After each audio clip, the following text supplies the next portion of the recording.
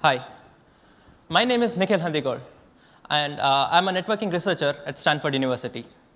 I'm interested in the problem of load balancing, and I'm here to show you how Genie helped me implement and validate my research ideas in a real-world setting.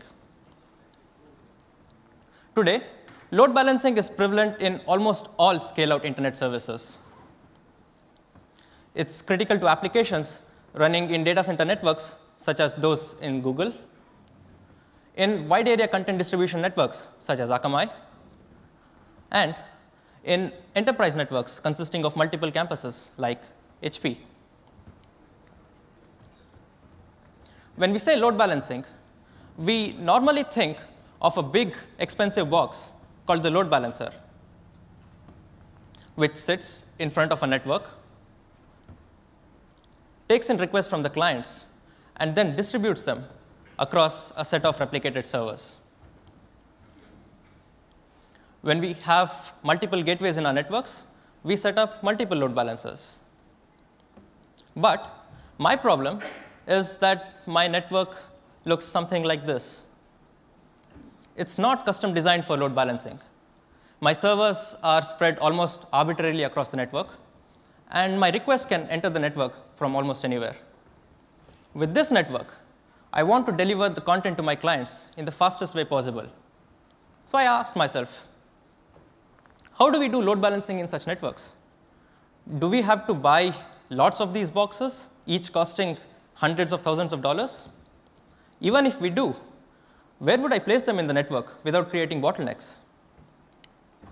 This got me thinking. Load balancing is just smart routing.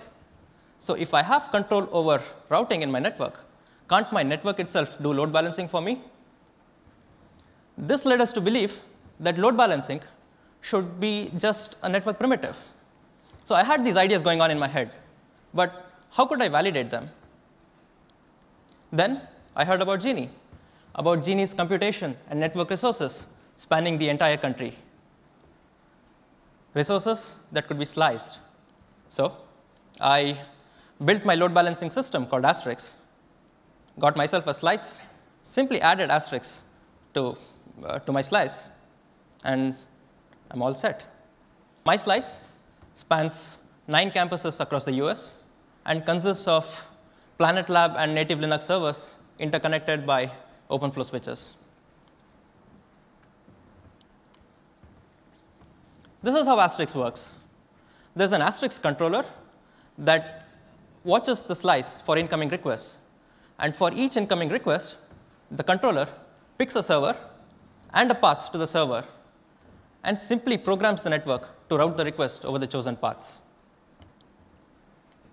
Thus, Aster turns the network itself into one giant distributed load balancer. More importantly, Aster jointly selects the path and the server, which no existing load balancing system can do today. Let's now see Aster in action.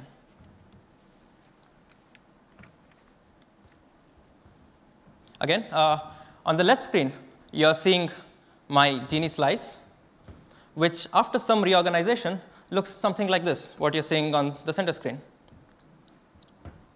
On the right screen, you'll very soon see a live histogram of the number of requests being served by each server in my topology. And the center GUI will actually show how the requests are being routed in the network. So to start off with, I'm just going to do random load balancing. That is, for each incoming request, I'll pick one of the servers randomly and route to it.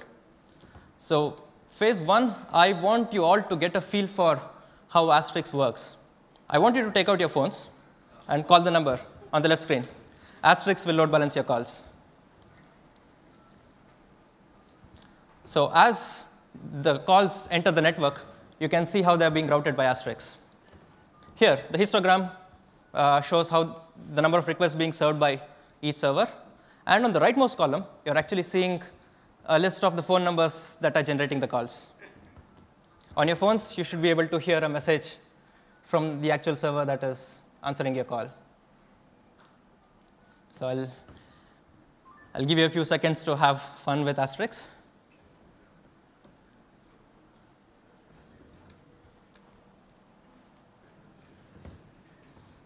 All right, let's move on to the second part of the demo. Here, I'm going to show you how I can validate my research ideas using Genie. Within Asterix, I can build different load balancing algorithms, different ways of choosing a server and a path. And I want to know, to deliver content in the fastest way possible, how do I jointly optimize the server and path selection? So this is the problem that I'm interested in.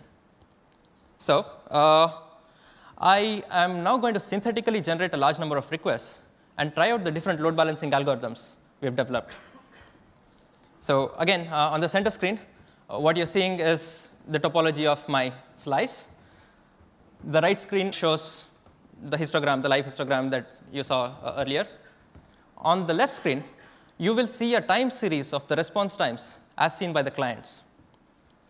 So to start off, I'm going to do random load balancing.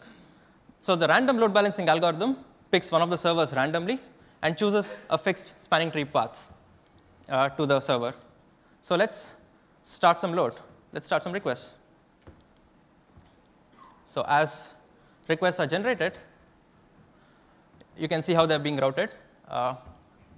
If you look at the histogram, you can actually see that Asterix is just uniformly distributing the load across the servers, which is actually not an optimal strategy, given how heterogeneous my servers and the networks are.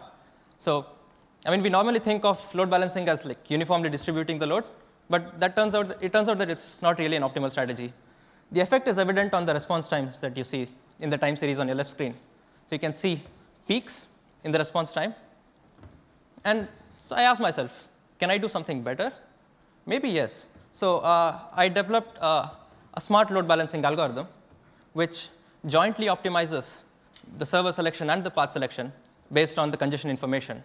So let's now switch to the smart algorithm.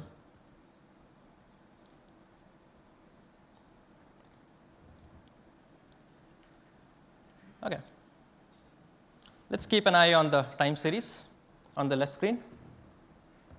As you can see, the time series has gone down. The graph has gone down significantly. And if you watch your right screen, turns out that the smart algorithm is not actually equally distributing the load. It is making a smarter decision.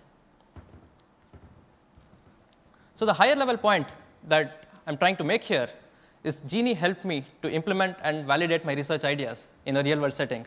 Now, I'm not only all set to implement Asterix in a production setting, but also confident about it. So KK now is going to do a wireless demo.